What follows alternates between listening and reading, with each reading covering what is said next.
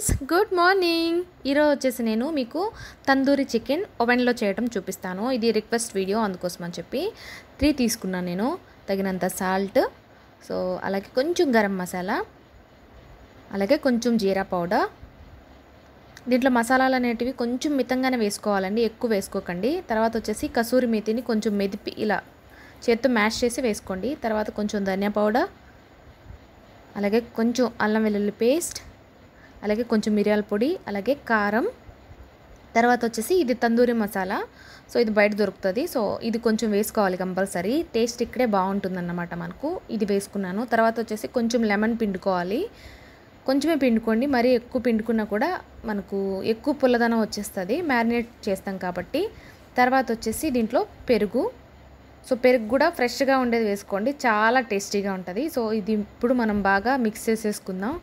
So దీంట్లో ఒకసారి mix చేసేసుకొని కొంచెం ఆయిల్ కూడా అప్లై చేసుకోవాలి, అంటే యాడ్ చేసుకోవాలి కొంచెం ఆయిల్, సో మ్యారినేట్ చేసే ముందే. అలాగే దీంట్లో కొంచెం ఫుడ్ కలర్ కూడా వేసుకోవచ్చు. ఫుడ్ కలర్ అనేది ఆప్షనల్, వేసుకుంటే వేసుకోవచ్చు, లేదనుకుంటే లేదు. సో నేనైతే కొంచెం యాడ్ చేశాను రెడ్ కలర్ని.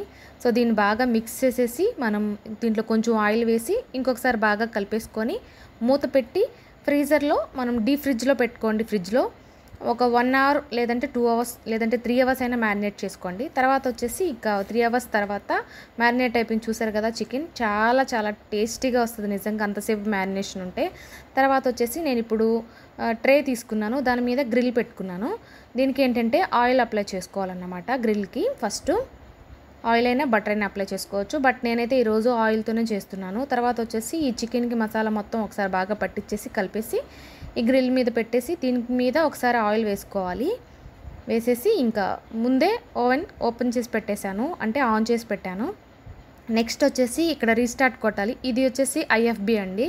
తర్వాత వచ్చేసి ఇక్కడ గ్రిల్, అలాగే మైక్రోవేవ్ గ్రిల్ ఉంది కదా, సో దీన్ని ప్రెస్ చేసుకోవాలి. ఫస్ట్ ప్రెస్ చేసుకొని తర్వాత 10 మినిట్స్కి పెట్టుకుంటున్నాను నేను. తర్వాత 10 మినిట్స్ తర్వాత మళ్ళీ మనం రొటేట్ చేసుకోవడానికి తీసుకోవాలన్నమాట. నేనైతే ఈరోజు మీకు చాలా క్లియర్గా చూపిస్తున్నాను, బిగినర్స్కి బాగా యూజ్ అవుతుంది. సో ఎక్కడ మిస్ చేయకుండా చూడండి. సో 10 మినిట్స్ పెట్టుకోండి.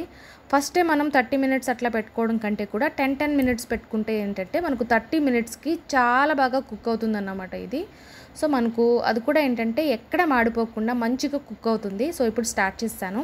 తర్వాత వచ్చేసి 10 మినిట్స్ తర్వాత ఓపెన్ చేసేసి దీన్ని రిమూవ్ చేసేసుకొని బయట పెట్టేసుకొని మళ్ళీ ఆయిల్ అప్లై చేసుకొని రొటేట్ చేసుకోవాలి. రొటేట్ చేసి మళ్ళీ మనం 10 మినిట్స్ కుక్ చేసుకోవాలన్నమాట. సో అది కూడా ఏంటంటే నేను ఇక్కడ ఒక చిన్న టిప్ చెప్తాను IFB యూస్ చేసే వాళ్ళకి.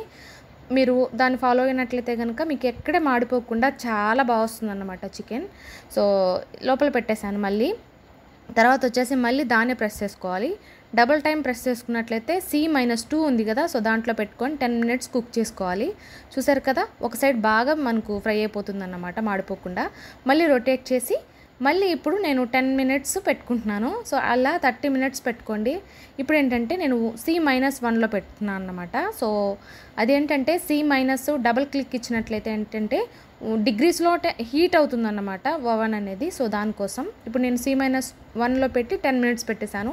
ఇప్పుడు కంప్లీట్గా మనకు రెడీ అయిపోతుంది. 30 మినిట్స్లో ఎక్కువ టైం కూడా తీసుకోదు మనకు. 30 మినిట్స్లో చాలా చాలా బాగా కుక్ అవుతుంది మీరు ఇదే వేలో కనుక చేసినట్లయితే. దీంట్లోకి వచ్చేసి నేను ఆనియన్ చేస్తున్నాను అన్నమాట. సో చాలా బాగుంటుంది ఇలాగా. సో ఆనియన్ ఒకటి తీసుకొని ఇలా సన్నగా చాప్ చేసుకొని దీంట్లో కొంచెం లెమన్ పిండుకొని దీంట్లో కొంచెం కారం, అలాగే కొంచెం ఉప్పు వేసుకొని బాగా కలిపేసుకుంటే సూపర్ ఉంటుందన్నమాట సైడ్ డిష్గా. ఇది చాలా బాగుంటుంది తందూరి చికెన్కి, ఇది సూపర్ ఉంటుంది నిజంగానే. అంటే ఈ కాంబినేషన్లో తింటే ఒక్కసారి మీరు డెఫినెట్గా మళ్ళీ తినాలనిపిస్తుంది అన్నమాట, అంత బాగుంటుంది. అంటే ఒక రెస్టారెంట్లో తింటే ఎంత మజా ఉంటుందో అంత బాగుంటుంది అన్నమాట. సో ఇంతే, ఇప్పుడు వేడివేడిగా సర్వ్ చేసుకొని హ్యాపీగా తినేసేయడమే. ఇంతే అండి. ఈ వీడియో మీకు బాగా యూజ్ అవుతుంది అనుకుంటున్నాను, అలాగే అర్థమైంది అనుకుంటున్నాను. సో మరొక వీడియోతో మళ్ళీ కలుస్తాను. డెఫినెట్గా మీరందరూ కూడా ఖచ్చితంగా ట్రై చేసి మీకు ఎలా వచ్చిందో రెసిపీ నాకు కామెంట్ సెక్షన్లో కామెంట్ చేసేయండి. అలాగే ఇన్స్టాగ్రామ్ వాటిలో కూడా పిక్స్ అనేటివి షేర్ చేయండి. మరొక వీడియోతో మళ్ళీ కలుస్తాను. అప్పటి వరకు బాయ్ బాయ్.